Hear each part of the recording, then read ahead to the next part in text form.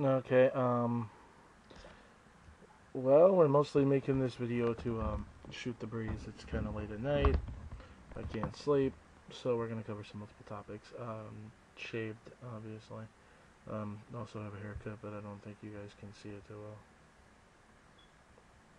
well. There you go. Now you can kind of see it. Anywho, oh, there you go. Okay, let's just do it this way. It'll look kind of crappy, but hey. Frankly, all of them look crappy lately. I don't know what's up with my webcam. I think it's the room. I moved into a new room, and yay, I get to move again later next week. Actually, later this week, technically now, because it's, yeah, Sunday. Um, yeah, new house. One wearing got basically sold out from under us when we were getting ready to buy it, so, yeah, it kind of sucks. So we're getting the boot. Anywho, we're gonna find a new. No big deal there. It's just gonna be a major inconvenience. I hate moving. I do. But anyways, yeah. For some reason, it's this new room. I think it's because of how the light is set up, and the room is set up. It has a lot more glare. So my videos always have me showing up as like this really bright white. Yeah, like this, only with bright backlighting. In fact, worse, it almost looks like I'm glowing off my. I mean, I have like the distortion glow, kind of like when like light hits a super shiny object or something. You know what I mean? Super smooth object and it shines up. But anyway, not the point. So yeah, I'm doing it this way. Otherwise, I'd flip the light on. I don't really have any other rooms in the house that give me decent lighting. We're gonna see what the situation is at the new place. Possibly gonna be moving to Colorado soon. I don't think we were gonna move, straight from here, but the deadline kind of creeped up on us. Looks like we're gonna have to move to a new place here for a little while until we find a place there. So here I'm gonna stay for at least a little while. It looks like, unless something really changes. And yeah, I mean, it really changes. It would have to. Now let's see here. What do I want to talk to you guys about? Okay, yeah. That discussion we had. The Skype conversation not gonna happen. It's just not. I don't know if people heard that, but it can't. There's way too many people having way too many Skype issues. I wanted to be involved. People who can only be on at like certain times, and other people who wanted to be involved can't be on during those times. You know. So we did the video response thing. Didn't get too many responses though. I've got a couple people who've said they're gonna work on one, but they haven't done it yet. I don't know if they decided they had better things to do with their time or if they forgot. No big deal. I just want to get as much input as possible. As it stands now, I think we have a total of 2 or 3 video responses, which I'm gonna link to down below. And then we're gonna talk about all kinds of stuff tonight. Okay, what else? Oh yeah. Well, a few things. First thing I want to talk about, there was a UFC fight tonight, and it was Shane Carwin's comeback fight, and I did talk about this earlier, in that people were talking some crap about him, and I wanted to address that, and I think I made my point fairly well. I'm not going to say it was a flawless thing, but, it was just ticking me off. Well, here's the deal. The guy fought, and he did lose. Junior Dos Santos did have a better game plan. He executed it flawlessly. Shane didn't have a lot of time to prepare for the fight, so this was kind of expected. But what was unexpected was what he did do. See, everyone was expecting that this was going to go one round. And, it did wind up going to a decision. It was ironic, and everyone kept saying it. Watch, they say, no way, this goes to a decision. It's going to go to a decision, and it did. But, the thing is, everyone kept saying things about Carwin like he can't take those punches, and he did. They kept saying he's not, faster than he was, and he was. Not as fast as the other guy, mind you, but he was faster than he used to be. They said that he didn't have the cardio to go more than one round. He'd gas out and it would be over. He went the distance. And he still had some fight left in him, even after getting smashed. Um,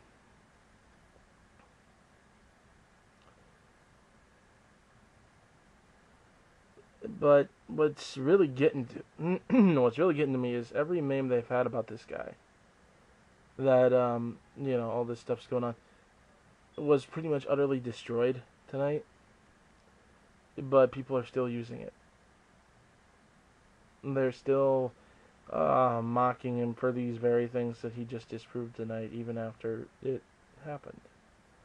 I mean, wow. It's like the guy can't even make a statement to some people. Even when he's earned respect, they won't give it. I don't know what the heck the issue is there. They just seem bound and determined to declare him to be fake and say that he needs to be kicked out, even though he's only had 2 losses his entire career. I mean, he's 12-2 now. So, and those 12s were one. That 12 was one right after another, after another, after another. So I'm really not seeing the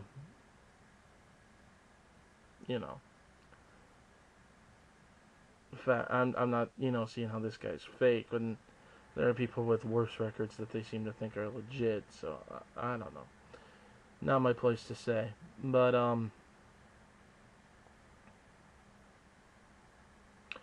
that I just find that very disappointing. The guy busted his butt to get back in there. Hasn't fought in over a year. Had a fight scheduled, then had to pull out due to a back injury. Then had another fight scheduled ways down the line. Then has to get ready for this one ahead of what he normally would have had.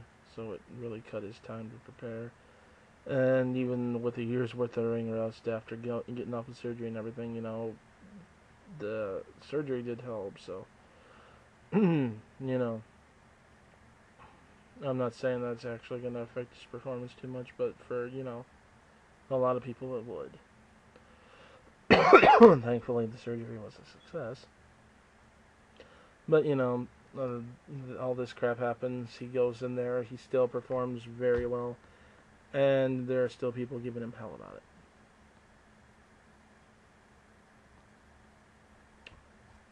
it. I don't know what to say.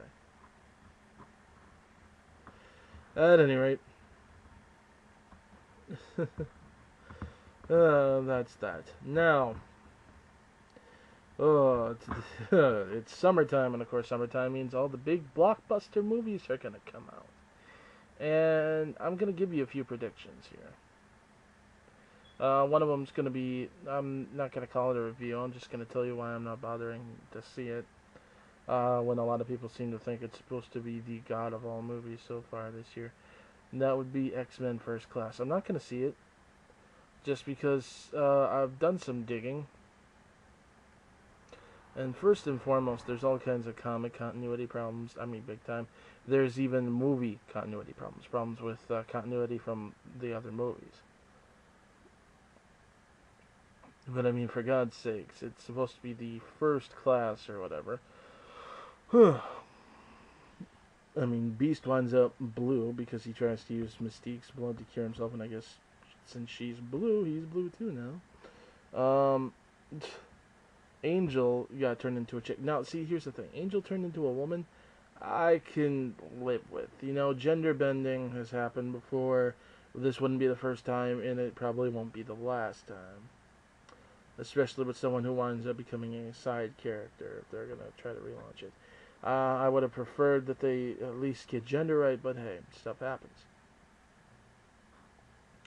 Like, whatever. But here's what really gets me. Pixie wings. She's not an angel, she's a frickin' fairy. Yeah. Yeah. And of course, Havoc. Oh my god, Havoc. Havoc was one of my favorite X-Men characters. So was Nightcrawler. Yeah, I'm not the orthodox type, but I liked Nightcrawler, which is why I was glad to see him in X2. But then he was severely underused. He could have and should have been in that next movie, but he wasn't. Um, I'm not even gonna get into X3 because I'll tell you this much: a game of X3 came out like long before the movie did with a completely different plot line to what finally happened. I think it had something to do with the director swap, and so they went with a different story. I'm not sure what went on there. I just know that the game was actually 10 times better than the movie plot wise. But yeah. And then we have Havoc. Havoc I thought was really cool. Um, his abilities were very similar to Cyclops in that energy protection. Only he wasn't limited to his eyes. Now this, while you might see it as beneficial because he can actually look around without those frickin' sunglasses on,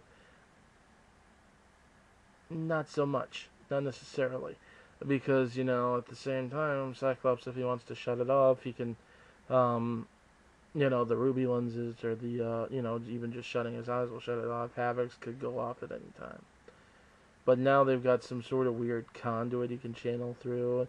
It doesn't even work the same way, um, which was really disappointing. But then again, I don't know. He's supposedly learning how to use it at this point, so maybe some leeway. But then I realized this movie is set how many years before Cyclops shows up?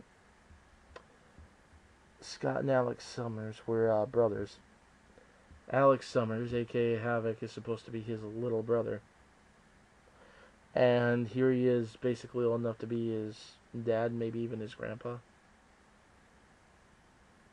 I mean, really? Wow. See, the reason that they did it, though, is because it's supposed to be the first class, and, well, they needed someone with abilities similar to Cyclops. And, they couldn't use Cyclops because he's already Cyclops. So what do we do? Oh, let's just pluck his brother out of the continuity and stick him in the character, one of the characters I was most looking forward to seeing them using down the line. Screwed. In fact, I was really hoping that they wouldn't even bother with the continuity of the first three X-Men movies. With these movies, just start over. Forget they happened. Someone who was involved with X-Men Origins Wolverine had said that was supposed to be the case. But now the people who did First Class are saying both this is made to follow Wolverine and the other movies. So basically, even if Wolverine wanted to get away from those movies, now it's tied into them because of this. Or according to this. So, I don't even know what's going on there. Marvel's house is pretty much shot to hell right now. Movie-wise, the Avengers series is one of the only things I got going for them right now. The whole X-Men thing, shot to hell. Shot to hell. I'm sorry, it is. It's just all over the place. It's getting about as sloppy as their comics are lately. Yes, Joe Quesada needs to get the... Ooh, anyway. We won't go there right now. So anyway, yeah, now you know why I'm not going to see that movie. I mean, they just... You would think that they'd at least try to get the right characters or something, something. But no. At any rate, yeah, okay, so, further movie predictions. Well, what should I start with? Okay, let's start with Conan the Barbarian coming out soon. I've seen some trailers for it and it looks good. But trailers can be deceiving. They always pick highlights. There could be some terrible acting buried in there. I don't know yet. I'm not saying there will be either. I am going to say, though, that a lot of other people are going to have that opinion. They're going to look at it and they're going to think cheesy, especially since it's a Schwarzenegger remake. And they're going to probably just dismiss it. I'm seeing it do not the grand slam, but doing okay at the box office. As for how good it'll be, I don't know. Have to wait and see. Next up, Green Lantern. Green Lantern's gonna suck. I'm gonna say that right now. Now, a lot of people are going to probably think bias factors into this because I'm no fan of the Green Lantern, and when your powers come from a magical cosmic decoder ring from space, you know, you got some issues there. I mean, one of these days, I swear to God, one of these days he's just going to be sitting there. All of a sudden, the Green Lantern Corps is sending me a message. Comes across on his ring, drink more Ovaltine. I mean, seriously. Yeah, I know, corny, but whatever. The point is, though, I am trying to look at this from just the standpoint of a movie. Okay? Hero quality or lack thereof notwithstanding. And I've seen the trailers. The effects look terrible. I'm sorry, but they do, for the amount that they spent on it. It's especially telling when they, according to sources, some sources, I don't know if this is true or not, but they supposedly did the effects, then took a look at them, then went back to the studio to get more money in the budget so that they could redo them, or at least touch them up, and it shows they're lousy. In terms of his suit, it goes from being a suit to being this weird glowing projection around him. And I know what they're doing there, and I know why they're showing the muscle fibers and everything, and I know that it's like somehow supposed to be symbolic of it coming from within you or something. But no, it doesn't work. It looks ridiculous. Someone once said that some stuff that looks good on paper doesn't look good on screen all the time, and they were right. But that's one thing that. I mean, if they thought that the old Green Lantern suit wouldn't look good, it looked good on paper but not on the screen, then what the heck were they thinking with this one? This one doesn't look good on paper or on the screen, I'm sorry, it just doesn't. They really should have stuck with the old classic Green Lantern outfit, they should have. But, just overall, and the plot, I've heard stuff about the plot, it just seems weak, and pretty vague. I've had several people complain that they can tell just from the trailers that Hal Jordan's not acting the way he should. So, there's going to be some problems there. I just don't think it's going to be that great. I think it's going to be a big letdown. Every movie has to have a big letdown. I swear, every summer you have to have a movie that shouldn't do good because it butchers whatever it's based on, yet it still does good, and you got that with the new X-Men movie. And then you got the movie that everyone thinks is going to be good, but then it's just a huge letdown. And there you got it with Green Lantern. Which brings me to the topic of the movie that a lot of people are trying to say will take that title this year. And that's Transformers Dark of the Moon. I think it's going to do good. And I think it's going to be good. Not stellar, but good. Especially compared to the last one, it's going to be great. But I mean, for God's sakes, Michael Bay even came out and admitted that he really dropped the ball with that movie. So, this one seems to be a lot more plot driven this time, rather than effects driven, which the movie should have been in the first place. Any movie should be. I'm sorry, I don't care how big of a blockbuster you're gonna make. I don't care if your excuse is it's a popcorn movie. You should always put the best effort into telling the best story possible. I believe that with books, I believe that with movies, I believe that with games as well, yes. Story counts. But what really sucks people in is going to be a story that can just pull you right in. These visuals, these, big effects, these oohs and ahs, they last for 5 seconds. You can watch it again maybe 2-3 times at the most, then it gets boring. That's what a lot of people said about Avatar. They kept going back to see the effects, but then after that, it just, they stopped noticing the effects and started noticing the movie, and it sucked. And that's what happens with a lot of games. That's what happens with a lot of movies. They just put all their effort into the flash and everything, and then there's no substance. Then you have the movies that try too hard to go for some sort of deep substance and wind up coming off extremely preachy, one-sided, and douchey. So, but this one looks to be a lot more plot driven. It doesn't have Megan Fox, and that's a huge improvement. I mean, huge. And speaking of Megan Fox, did you guys hear that she's actually trying to claim that the reason she wouldn't do Transformers 3 Yeah, she wasn't replaced. She refused to do it because she claims that it was too racy. The Transformer films were too racy, and she wasn't. You know, the same chick who then went on to, right after Transformers 2, record Jennifer's Body, thought Transformers was too racy. Mm-hmm. Anyone believe that at all? Or is it more likely that, you know, the fact that she called Michael Bay Hitler because the man dared to take her and the rest of the cast on a free tour of the pyramids while they were in Egypt waiting for their film permit to clear? You know, that and the fact that she trash talked the crew through a hissy fit when stars who had much more history in Hollywood than she did wouldn't capitulate to her. Oh, and the lovely little statement that she made while speaking on the behalf of the Transformers crew, where she'd really love to see Middle America die. You know, because she thinks they're ideologically deficient or whatever. You know, wishing death on people who don't hold the same ideology as you. Yeah, that's classy. But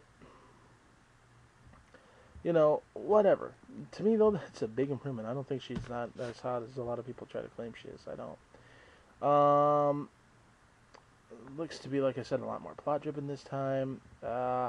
It's actually a very interesting plot that I don't think anyone's ever really considered tackling before. And it looks good. Now, I know a lot of people like to say that it's Unicron and thus they butcher Unicron. I'm not sure. Because, for example, when it came to, like, the Fantastic Four Rise of the Silver Surfer, I was, to a point, willing to forgive them about Galactus being that giant cloud, provided that was how he moved through space or something. You know, so long as he had at some point manifested on Earth looking similar, at least, to how he looks in the comics. Because to me, you know, that would have made sense, because to have this big giant guy floating through space or whatever, as he's appeared at times, you know, it wouldn't have been plausible. Frankly, the same thing with Unicron, a giant planet that can eat other planets up. You know, that's not going to look right. Not to mention the physics involved in everything. You know, it works in an animation, but not in a comic, but not in a movie.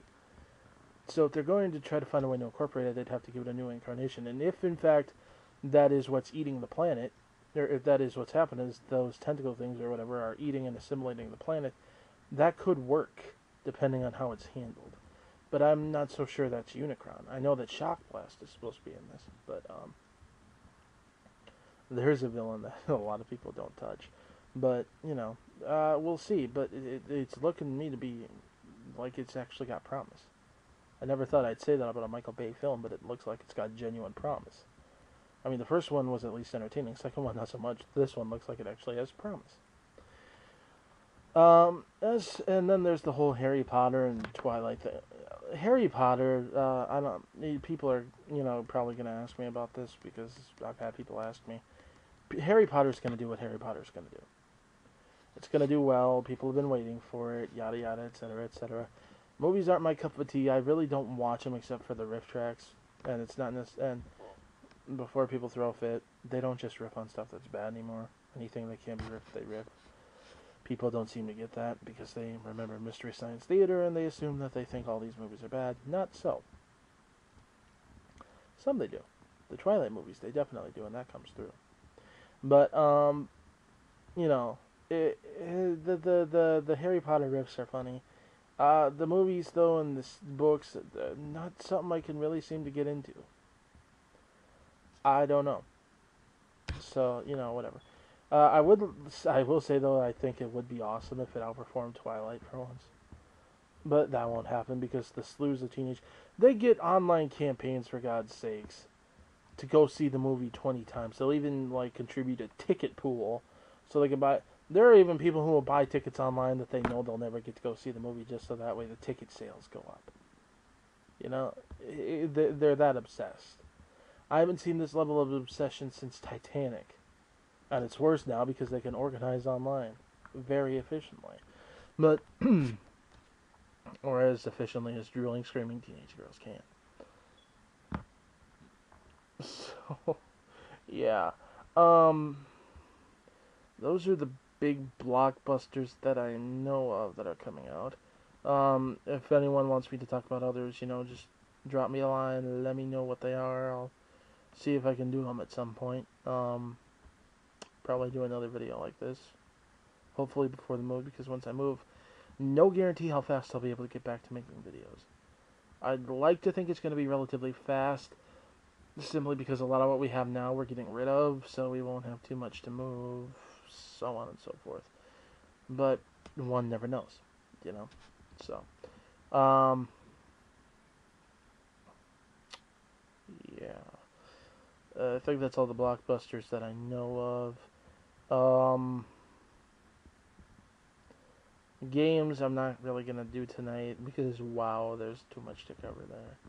Especially with E3, which I didn't really get to see. I did follow on Twitter though. That might sound weird, but people who are on Twitter know what I mean. And I did see some stuff that I liked that was impressive. Nintendo mostly confusing. Sony was impressive compared to the others, but nothing spectacularly new or impressive. Except for games that we already knew that were coming, but they look great. So at least that. And Microsoft, wow, we won't touch Microsoft, but Lord knows they've had it bad enough from everyone else, except of course certain fanboys and certain people who pander and cater to fanboys, knowing that it'll get them subscribers, and we know who I'm talking about. But yeah. That being said, I think that's it for Blah. Oh yeah. So far though, I do have to say one thing about movies. One last thing. The best movie I've seen so far this year, and I mean it, Battle Los Angeles. I'm not kidding. So far, best movie this year. And I'm not really seeing any competition to knock it out of that slot yet.